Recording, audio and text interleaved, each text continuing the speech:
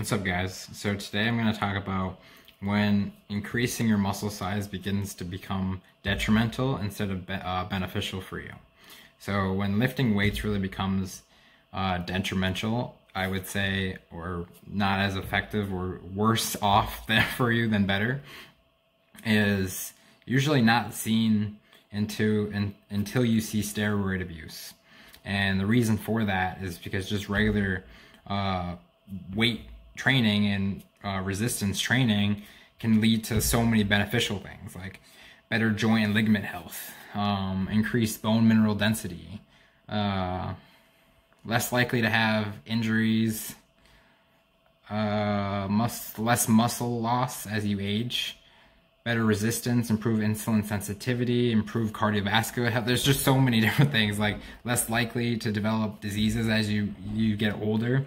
All of these different things are great benefits from resistance training that it's good, just like it says, it's going to be beneficial. Now, when you start abusing steroids and using things that you shouldn't be using is when your body gets so large that it's a lot harder for the heart to start pumping blood all around the body, and then you could have a lot of cardiovascular issues. And another problem is people that automatically see people that look fit or look aesthetically pleasing and think that that's automatically healthy when it's not.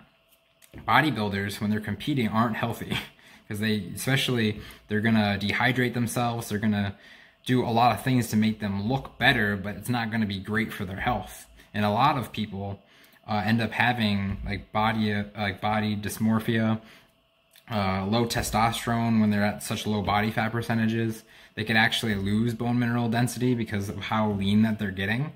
So just to say that you look great doesn't necessarily mean that you're healthy. And a lot of bodybuilders end up being healthy because of the aesthetic part and them trying to be the best of the best and look and compete against it always ups the bar, right? So people always up the bar, and doing that eventually leads to unhealthy means, and that's what unfortunately happens.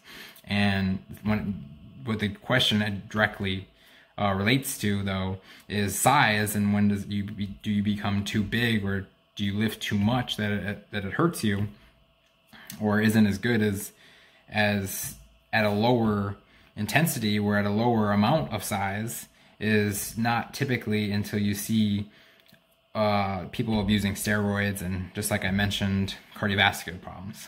So with it, for the most part, if you're not doing steroids and you're not competing as a professional bodybuilder, then you're not going to have any issues, and you're going to be doing a lot better for your longevity and a lot better for your health.